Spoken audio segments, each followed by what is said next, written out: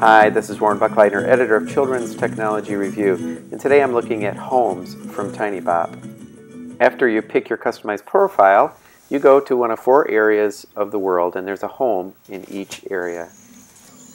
We're going to go here to Guatemala, and right away you see some of the strengths and weaknesses of this app. First, you can slice away the exterior and then explore the innards of each living area. And the best part is the authenticity. Things are sort of very much like you'd probably find them there, and I've never been to Guatemala. But there's some irritating things, like why did they put that navigation arrow right by the loom? So that's sort of a common mistake that you want to avoid. And then why not just scroll left and right to move around the house? Instead, there's this whole separate menu process that has that revolving key, which is irritating. All these things I didn't quite understand yet here on my first time use. I just wanted to sort of poke around like a child would. I didn't realize that you really have to hit that plus key up in the corner to zoom in and closely examine some of the items in the room. Now there are a lot of hidden treasures, and that is the real love part of this app, and that is like this book that you can examine and practice your language. There's a sewing machine that, again, I have to hit that plus key before I can really get in and use it. We'll do that later. There's a book on anatomy, all in Spanish. And some of the other things that were nice, there's a pretty authentic cooking and eating situation here. Now here's that plus, okay, so now I can go in and I can use the sewing machine, and why not just pinch and pull and discover that? I'm mystified as to why this app has all these extra steps to get around.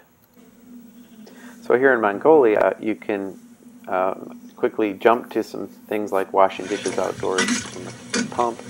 And this is where I really started to like this app because of the authenticity of the details. I mean, you really got a sense that you might find a motorcycle and a horse, and there's a touch of modern life and modern technology with the very rural kinds of things that you'd find, such as that solar panel. Inside the hut, you find a game of checkers, and this isn't a computerized game. This is actually where 2 players could sit down and play a game, and the piece, you make up your own rules.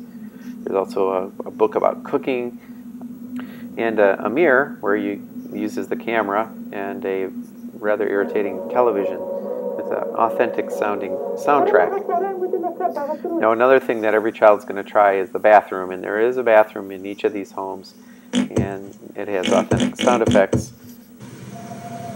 And the last stop I'm going to make here is New York, and I noticed that there's a lot more things to do in the New York townhouse than any of the other places in the world. There's more rooms, and there's just a lot more options. I have to wonder if it might be because the artist actually lives in one of these homes. There's an iPad with conveniently some other Tinybop apps shown, and this is actually not New York. This is another place, and this is when I discovered the labels. And like the other Tinybop apps, you can make this into a language experience by dragging and dropping labels into place.